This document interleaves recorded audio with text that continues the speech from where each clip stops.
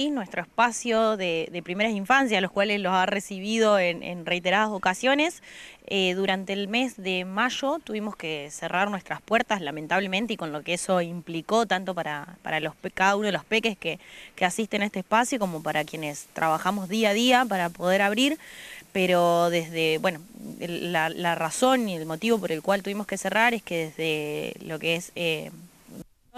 recortaron todos los recursos económicos para los espacios de primeras infancias, y eso, bueno, repercutió en nuestro trabajo cuando en el mes de mayo las compañeras no recibieron parte de sus ingresos económicos, lo cual, bueno, a nosotros se nos jugó ahí una cuestión de que cómo exigirle a las compañeras que sigan asistiendo. Nosotros acá abrimos de lunes a viernes en 2 turnos, bueno, y eso nos resultó imposible sostenerlos, lo cual, bueno, con lo difícil que resultó tener que tomar esa decisión, con muchísima angustia, muchísima bronca y un montón de emociones encontradas, tuvimos que convocar a las familias y de un día para el otro, eso, decirle que no íbamos a poder continuar. El espacio funcionaba con 30 inscripciones, 15 en el turno mañana, 15 en el turno tarde, y actualmente teníamos 6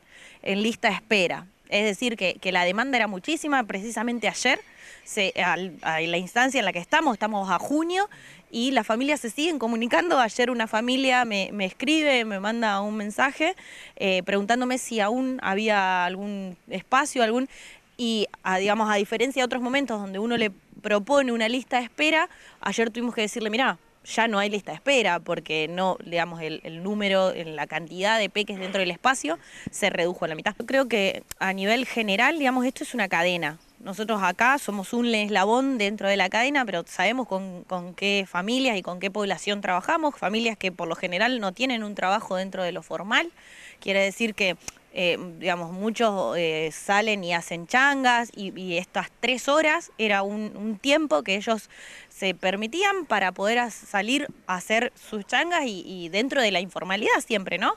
Y esto ahora implica reorganizarse. No todo el mundo tiene la posibilidad de pagarle a una persona para que se quede al cuidado de sus hijos, por eso, digamos, el espacio.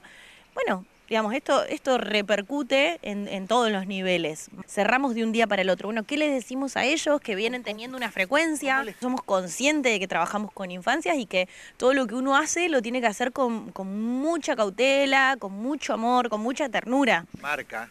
Exacto, porque nosotros acá estamos de lunes a viernes y es una huella. El paso de ellos por este espacio es una huella. Entonces nosotros quisiéramos que la huella no sea la de tener que decirle de un día para el otro, ustedes no van a venir más acá. Entonces poder marcar ese tiempo, marcar que, bueno, que quizás nos volvemos a ver en otro momento, en otro espacio, quizás menos horas, pero, digamos, poder ponerle algo de palabras en ese sentido a ellos, poder historizar lo que sucedió, nos parece importante, porque, bueno, eso nosotros sabemos que es delicado.